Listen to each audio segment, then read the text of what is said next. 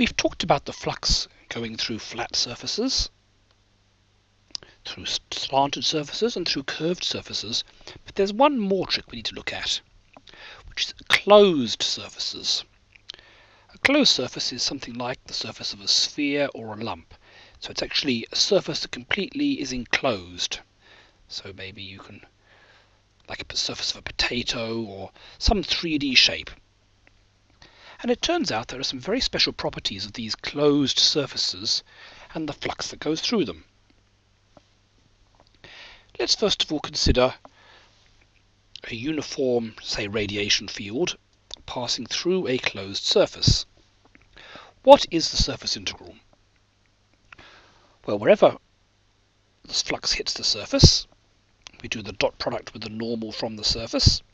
In this case, let's count the normals as pointing outwards everywhere. We could also have them counting inwards everywhere if you like. As long as you're consistent, it doesn't matter. So in this case, the normal and the flux are in opposite directions, so you've got a negative value. And then it continues through and out the other side. At this point, they're at the same place, so it has a positive value. And what you can see here is that every ray of light both enters and leaves the closed surface. So if there's no absorption, if the surface is just full of empty space, the amount of radiation going in must equal the amount of radiation going out. So the surface integral all the way around the surface must be 0. So, writing that down mathematically, the surface integral of area normal times the intensity vectors equals 0.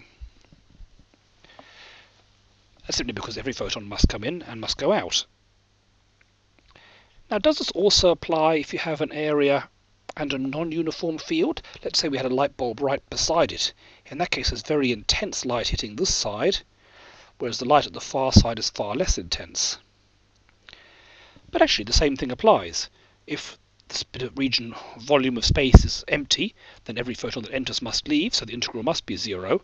And the way to think about it is, down this side here, every particular unit area has a very strong flux of photons through it, but it's a small area.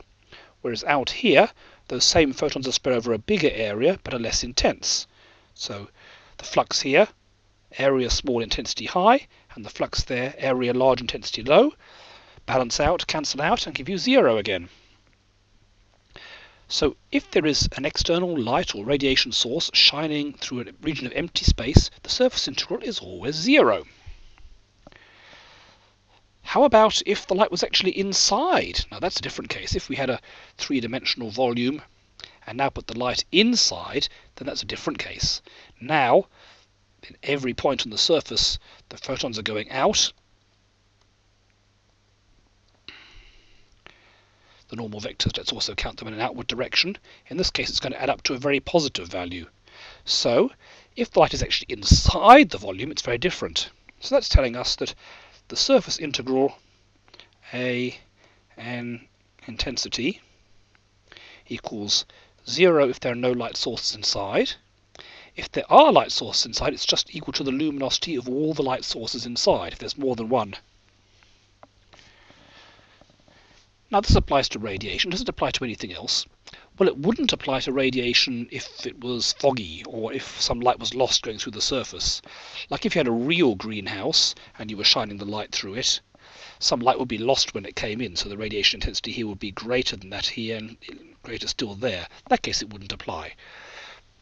Another case where it does apply is flow of incompressible fluids like water. So let's say we have a vector field which is the flow of water in some current. Once again, you can define some region under the water, and you can look at the flux of water into it by looking at the vector field of water flow in times the normal and the vector flow of water outwards times the normals, and that tells you the volume of water entering or leaving this region.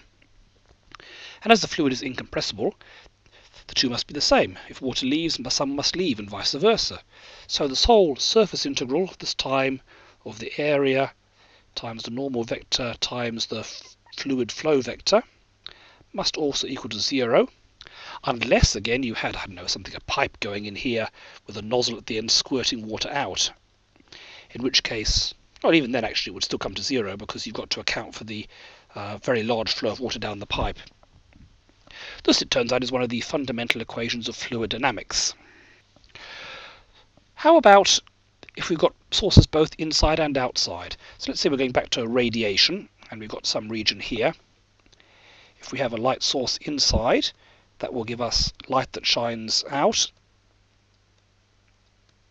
give us a positive value. How about if we added something on the outside, so the radiation went through?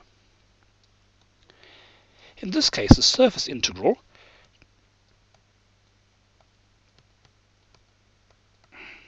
is just going to be the sum of the luminosities inside. The ones outside made no difference because the radiation from outside both has to enter and to leave the volume, and the two cancel out. So it turns out this is true no matter how many light sources there are and how many are inside and outside.